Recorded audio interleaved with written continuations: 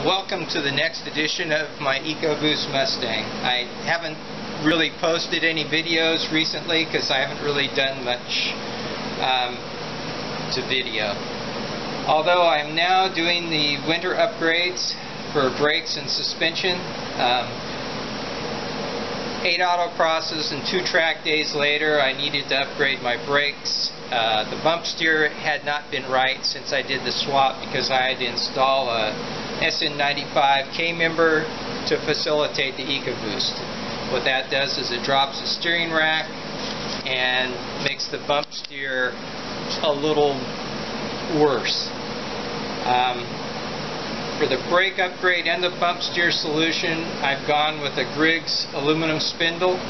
It's a 2-inch drop spindle which raises this axis up, which allows you to essentially raise the suspension on the car to correct your A-frame angles and help with the bump steer.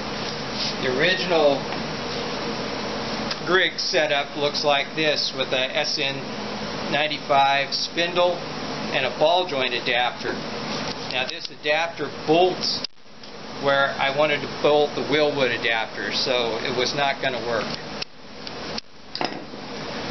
Now that I have the wheelwood adapter, the bump steer correction, it's all SN97 stuff, so I can now put on my 18-inch wheels because these will not clear 17s.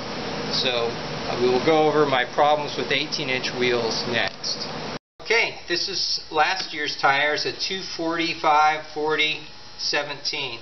It's on an American racing wheel. It's a heavy, inexpensive wheel, and this is the biggest tire I could get in there without any modifications.